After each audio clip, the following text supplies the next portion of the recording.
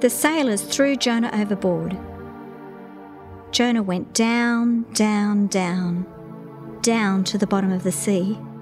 But God was kind to Jonah. He sent a big fish to swallow up Jonah. For 3 days and 3 nights, Jonah was inside the fish. Jonah realized that God had been kind to him. He didn't deserve it, but God had saved him.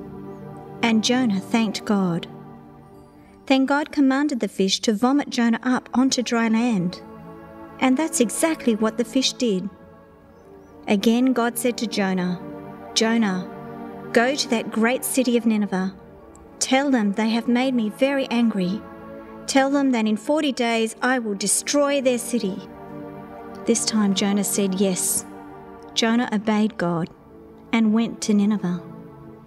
He walked through the city. It took Jonah 3 whole days to walk through the city of Nineveh. All day long Jonah cried, "In 40 days God will destroy this city." The people of Nineveh stopped and listened.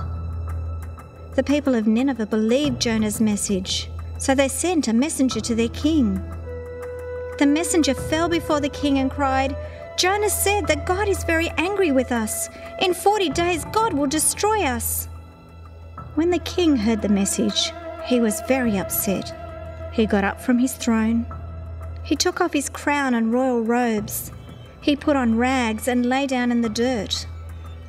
Then the king told the messenger, "Tell all the people of Nineveh, do not eat. Put on rags. Cry out to God to forgive us and stop doing bad things. Who knows? God may stop being angry with us. Maybe he won't destroy us." So the messenger ran to tell the people. And the people of Nineveh put on their rags. They stopped eating. They stopped doing bad things, and they cried out to God to forgive them.